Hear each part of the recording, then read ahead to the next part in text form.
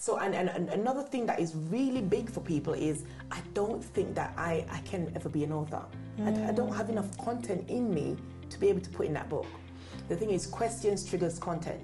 Most of the times when people say that I don't have content, even as a speaker, is because you've not been asking yourself the right questions. Right. Because even when you're standing and you're speaking, if you should go blank, all you need to say, okay, great. What question or what one question would my audience ask me if I wasn't standing here on the platform?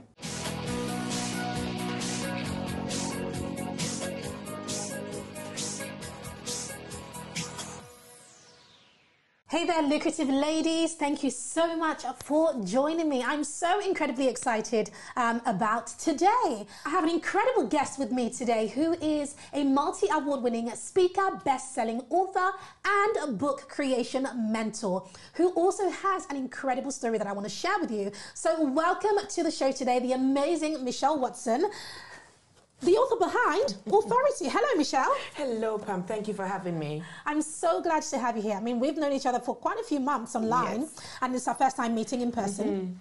And, you know, how incredible to meet you in person and to actually hold this book in my hand. Thank you so much for joining me today. So I want to talk to you about how does one go from this is my story, or this is my passion, or this is what I want to write about, to not just write a book, but write a book that sells. You see? I don't want them to just write a book. Exactly. You can't just write a book.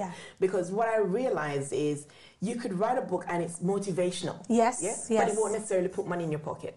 Because that's what I did with my first one. When I wrote my second one, at the time I was still I was doing my full-time job as a driver on the Victoria line. So I had stuff coming in my head and driving. I would get home, or once I get a break, I have a notebook and I'm writing down.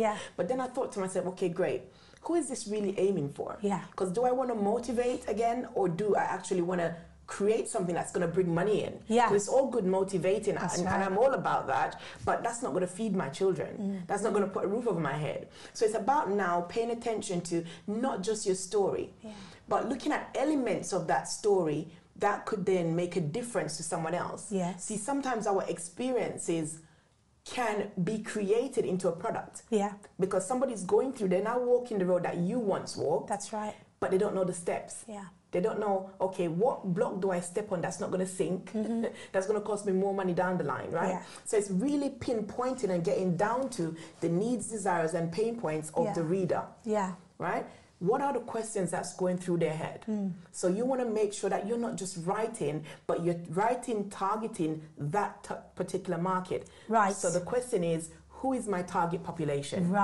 Okay, so you begin with who the person is, what problems they've gone through, what you have gone through, right? And creating the steps, right? To get them from A to B. To B, essentially. And that is what your book is. You know, when you say it that way, it sounds so simple. So what is it? Why, you've been working with so many people, why is it that people struggle? You know, there are so many people who want to write a book. You know, there's a book in everybody, I've heard you say. You know, there's a book in you. So what is the biggest limiting belief that people have when it comes to writing a book that sells? One of it being imposter syndrome. Okay. Because I think I don't know enough to even be talking about this or teaching this, right? And what they need to realize is that you just need to be one step ahead. So I know people say, oh, one step ahead, that's not enough. But hold on, the fact that you're one step ahead means you've taken a step that person still hasn't taken. And they don't know how to take that step. So, and another thing that is really big for people is I don't think that I can ever be an author. I don't have enough content in me to be able to put in that book. The thing is, questions triggers content. Most of the times when people say that I don't have content, even as a speaker, it's because you've not been asking yourself the right questions. Because even when you're standing and you're speaking, if you should go blank, all you need to say, okay, great. What question or what one question would my audience ask me if I wasn't standing here on the platform? Right? And that opens up a whole can of stuff. Because then if it's, let's say you're talking about fear. Right? You would then be saying to yourself, what questions do people have around fear? It's mindset, it's procrastination, it's why they don't take the step. Then you start asking more. Why is that important? Then you start to dig deep. Is there facts, statistics that you can release to open that topic up even more? Right? Are there people that you can relate to That you can say, okay, this was one person that went through that, and now this is where they are, right? And you start breaking that lifestyle down.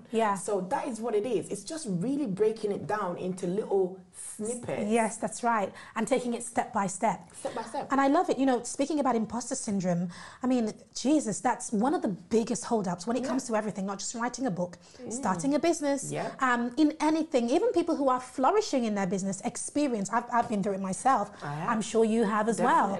Right, where you get to a certain stage and you start feeling like, you know, am I going to get found out? You know, am I a fraud? Am I really, up for doing this? Is this something that I'm supposed to be doing? So if there was one key thing that you could share, how does one break out of, that imposter syndrome and then go for what they want, be it to write a book, start their business, whatever the case may be? You want to get out of the imposter syndrome. What is your biggest tip for that? I'm going to say something and it sounds so simple and people may be thinking, really?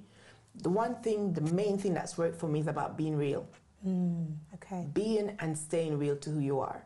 Because here's the thing, I say to myself, if by me being who I am, someone doesn't want to work with me, then they weren't the person that I should be working with in the first place. That's right. Right? And that is so important to me. If there's anyone that knows me, they know that I don't try to be fake. So before I had opened up and spoken about what went wrong with me, then I think I was really living in that imposter syndrome. Because a lot of my family didn't know, people didn't know. And then when I did my first talk and revealed like the really in-depth stuff of what went on in that abusive marriage, I had a lady that came up to me. Actually, she came up to me and I gave her a book for free. She went home and read, and she called me because my number was in the book. And 15 years she's been in a marriage where she's been abused. And I was the first person that she's ever told. Oh my gosh. And she doesn't know me. I don't know her. That was my one time meeting her. And I literally cried. And I thought, imagine if I had remained silent. So I realized that this was no longer a shame, but this was now a story that should really go out and change lives. That's right. And that's how that started to fade away. Obviously, it still creeps up. Right? Because I went from that stage to writing my first book and thinking, oh my God, and then going from that to then starting my business and it creeps up again. Do I know enough? That's you know, so in every stage, it will creep up. It will. But the main thing is be real to who you are. Be real. Absolutely. Don't try to be. If you don't know something that your client asks you, it's better for you to say, you know what, I've never encountered this before. I'm going to go and find out the information for you and give it to you. Instead of you trying to say stuff and then looking stupid. No, that's right. So, I really love that. And I would add to that park that part of yourself and just park it to the side. Because it will always be there. Definitely. The higher you rise, the bigger that feeling, that feeling of the fear, the doubt, the am I good enough? It will come. The more money you make, people think that money is everything. And the moment you start to make money, you start to feel confident. No, you need to feel confident and then the money will come. Definitely. And then again, it's the battle between the ears, isn't it? It's that thing in your mind. That's where the real battle is. When it comes to writing a book successfully, and when it comes to starting a business and building it, the only battle we all really have to face is that one between our ears. So once you figure out, okay, my thing is imposter syndrome, or my thing is fear, my thing is doubt, okay, you acknowledge it like you have done, and you go, okay, brilliant, this is my thing, now I'm going to park it to the side and do it anyway. Definitely. Then, you will be successful when you are consistent, correct? Definitely, that's it. So I want to ask you, this is an incredible book, and I'm really looking forward to actually taking action from it, because I will do, I'll be reporting back.